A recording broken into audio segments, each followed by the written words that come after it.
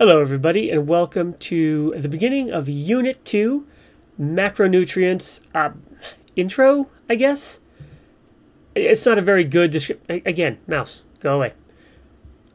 It doesn't feel like a great description.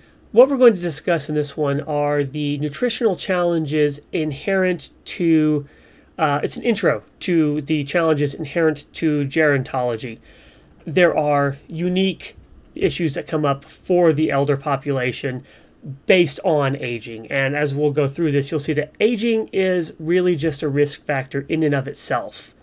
So what are we talking about in this particular module? We're going to identify malnutrition risk factors for geriatric patients, identify the morphological changes related to age that make elders more susceptible. As I said, aging itself is a risk factor, and we'll discuss some of why. And we're going to define macro and micronutrients. And what I mean by that is not so much what are they, because I know you totally know what macro and micronutrients are. We're going to discuss what we're going to look at within the context of gerontology. So what are the elders at risk? What are elders at risk of? Well, everything. And you can see here in the list, age itself is a factor. As I said, frailty, and again, we'll get to frailty. Polypharmacy, which is defined in this study as more than 5 medications, and trust me, 5 is small for a elder population. Constipation is a risk. Dementia is a tremendous risk. Eating dependency, as far as do they require cueing or maybe literally someone to physically feed them?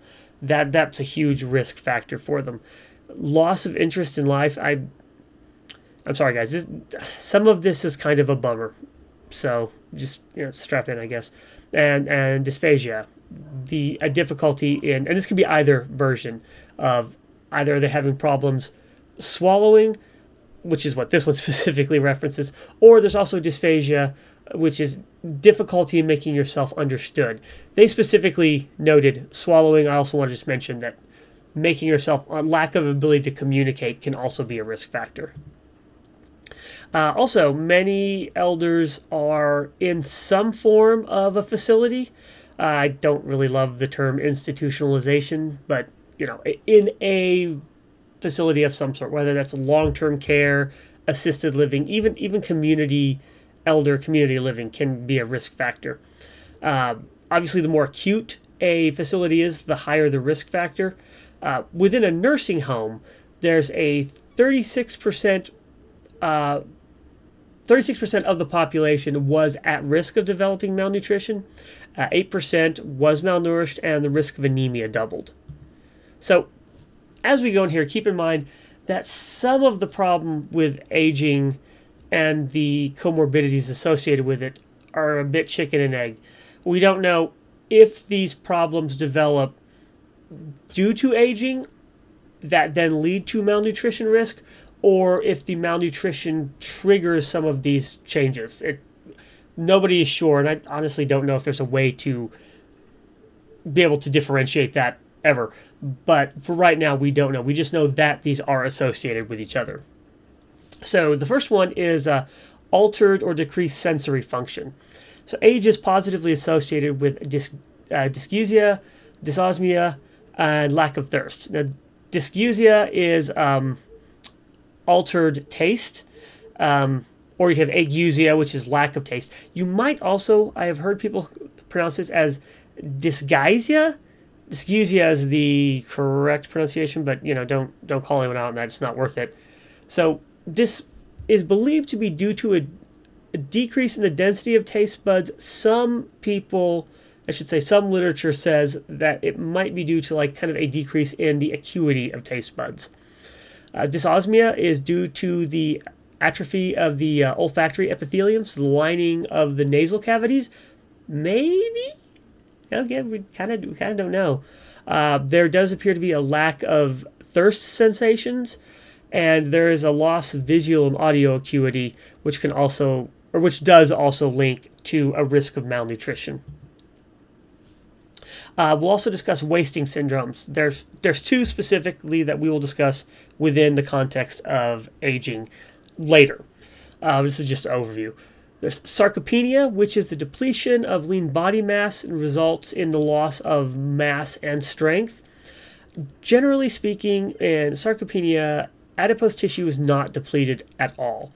It can be age-related. It's not necessarily age-related. In fact, there is a whole separate, I was going to say subgenre. That doesn't make sense. There's a whole group of sarcopenias, age-related sarcopenia, which is that. It's just sarcopenia related to aging. There's also sarcopenia related to disuse, related to injury, and a person can have more than one. So it's possible they can be sarcopenic due to aging and sarcopenic due to lack of use. The issues on sarcopenia being related to nutrition are not great. There's not a lot of evidence one way or the other, but it's definitely important in recovering from sarcopenia. The other, the other wasting syndrome we're going to discuss is cachexia, which is tissue wasting due to an underlying medical condition. Cachexia is not really an age-related issue. They used to discuss age-related cachexia, but that's been moved over more to sarcopenic aging at this point. But again, just because you have sarcopenic aging does not mean that you can't also have cachectic loss. This is due to things like anything that's very, very catabolic, cancer, kidney disease, severe kidney disease, hepatic disease. Anything that will ramp up the metabolic state can cause a cachectic state to develop. And in order to resolve cachexia or a cachectic state in a patient, the first thing that has to happen is the underlying cause must be resolved or at least managed. They also have altered GI function.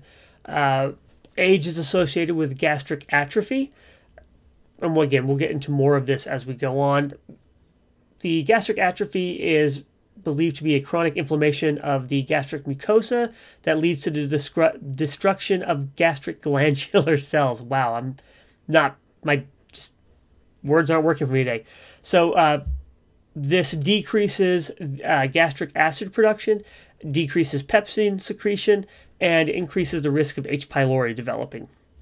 It also they also can present with slowed peristalsis, both esophageal and intestinal, which can lead to early satiety, a loss of appetite, maybe, but definitely early satiety, also constipation and slower emptying. Why is this the case? Again, kind of chicken and egg. The proposed mechanism here is the gastric acid reduction leads to malabsorption, especially of protein and B vitamins. And again, we'll get more into detail on this as we go forward. Also, malabsorption is believed to be related to an age-related loss of macrovilli in the small intestine. Remember, that is what's absorbing nutrients. You have fewer of those, you have less ability to absorb nutrients. So very quickly, what are we talking about when we talk about macro and micronutrient deficiencies? Like I said, I know you know macronutrients and micronutrients. Specifically in elder care, when we talk about macronutrient deficiencies, what practitioners typically want to know is what is their calorie intake, what is their protein intake. Those are the two big ones. And sometimes it's what is fluid intake also. The micronutrient deficiencies, the B vitamins, like all of them, specifically though B12. B12 is far and away the largest B vitamin deficiency. Vitamins D, C, and then also iron and zinc. As that is a very brief intro. Don't worry, we're going to go more into this later on. Or worry, depending on your interest in this. But we are going into it more.